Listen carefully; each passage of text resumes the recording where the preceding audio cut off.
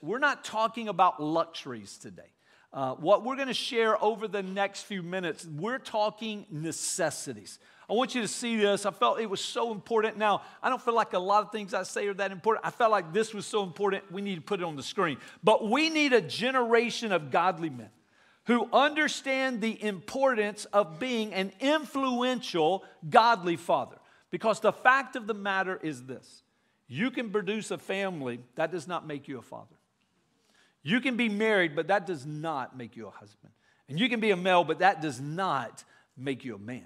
And I want to say, especially to the dads today, we live our lives. If we lead in our homes to influence our children, if we influence our marriage and influence our lives, it's going to not only affect us, it's going to affect the generations beyond us.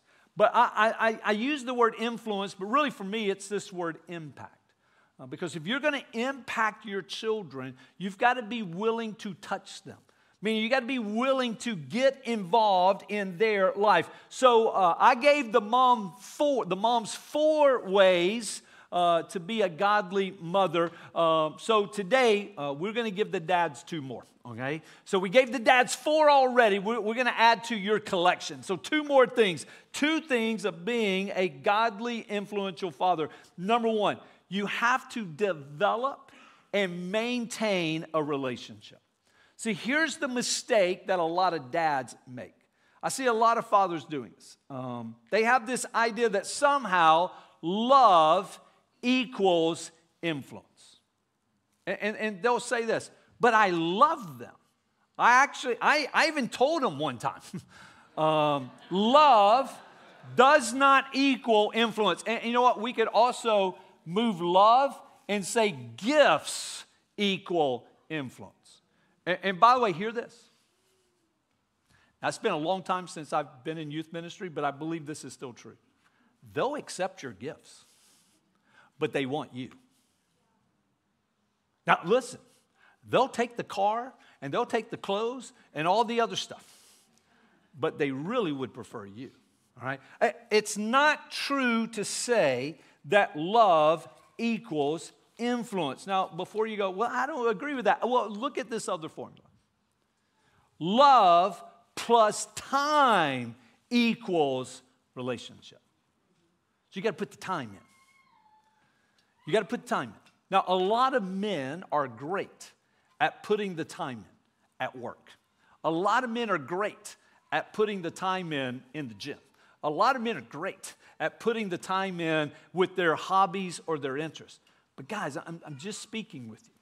You got to put the time in with your children as well. You cannot have a relationship that is an influential relationship unless you're spending time with your kids.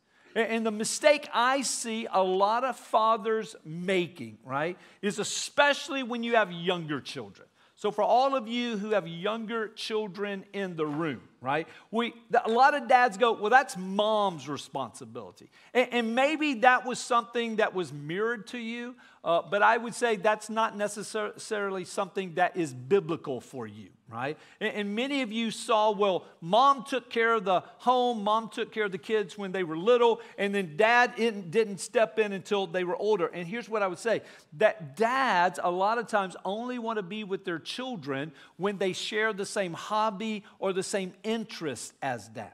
And basically, the dad wants to be with the children when the children engage with him, a conversation that they're comfortable with or maybe that they enjoy. Now, this is going to be controversial, so let me say it. It's not your kid's job to enter your world. It's your job to enter their world. And their world may look different than your world, meaning their interests and their hobbies may not be yours. And instead of trying to force them to do what you like, maybe find out what they like. Again, there's a great video going around, and they ask 5 questions to both parents. 5 questions to the mom, 5 questions to the dad. By the way, exact same questions. And these questions, you do not have to have a degree to figure out. The questions go like this. What is your child's favorite color? The dad has no clue. What is your child's favorite food? What is your child's favorite movie? I mean, just 5 basic questions. And at the very end, finally, there's one guy. We're going to give it up. There's this one guy, and he gets all 5 right. But he puts to shame the other guy. And guys, you have to get engaged in their world. You have to build and then develop and maintain a relationship. Number 2, we're going to be finished. Second, parenting, especially fathering, must be done in a righteous way. So number 1, there has to be a relationship. But number 2, you got to do it in a right or righteous way. Fatherhood must be done in a way where we recognize our responsibility as the parent. We're not a peer. We're the parent. Can't be peers. Now listen, I have 2 adult children. It is a beautiful thing when there comes a day and they buy their lunch. It is awesome. It's an amazing thing when you go to play golf and they actually pick up your greens fee. Like, that is a beautiful day. But you have to understand, that day doesn't happen while they're a toddler or in elementary school or middle school or high school. Like, you got to wait for that day. You got to put your time in. But that day, just to give you some hope, it does come. But in the meantime, you have to be the one to be the parent and then humbly accept the fact and acknowledge that even in that, you're not perfect. Like, none of us are perfect parents. And so that way, the way that that's going to play out for you is this. When you're calling your children, when you're calling your family to live out the Word of God, and maybe there's a moment, maybe there's a scenario where you didn't do that. Like, it's important for you, obviously, to confess to God, to confess to your spouse, but this is a hard thing to do. But to confess to your kids and say, hey, listen, guys, Mom and I love each other. There's no one I would rather be with than Mom. But I said something to Mom. I shouldn't have said that. And I lost my temper, or I got angry, or I wanted to be right. I wanted my way. And I said, you don't realize what that will do for your children. That's not being weak, right? That's being meek. And meek means that's you being mighty and showing them that when you read the Bible, when you come to church and you hear something, it's not just something that you check a box, but like, this is real for you.